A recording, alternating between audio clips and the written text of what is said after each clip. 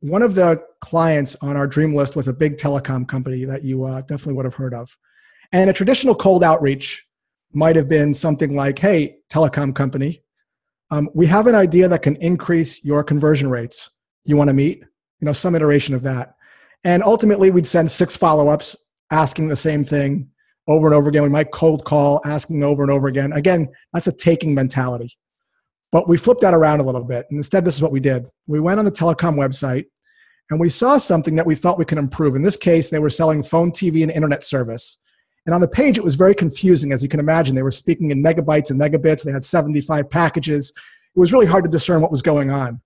So rather than telling people we're going to increase their conversion rates, which everybody sends an email saying that, those value propositions are getting lost, we decided to create a little video using a technology called ScreenFlow and Loom to be able to show them what a reimagined page might look like. And we spent about 4 minutes architecting that in a very lo-fi way and walking them through what that page might look like and the results we hope to achieve. And then we took that video and we created a little thumbnail of it with the prospect's name on it. So the thumbnail said, hey, Beth, have a video for you, click here. And so she saw her name on the thumbnail with a little play button. And there was some copy at the front and at the bottom of it that said, here's an idea that we think might be interesting to help you folks, sell more phone, TV, and internet service with the video. And then cheers, Josh. Click on the link, and then she gets to see the actual video of us talking her through this approach. And then on our side, we can actually see if she's interacting with it. Is she opening it, and is she clicking it? Is she passing it around? And if she is, we could then have an opportunity to cold call and say, hey, noticed you were clicking around. What sort of piqued your interest? I'm sure you get lots of emails all the time. And that starts like a dialogue.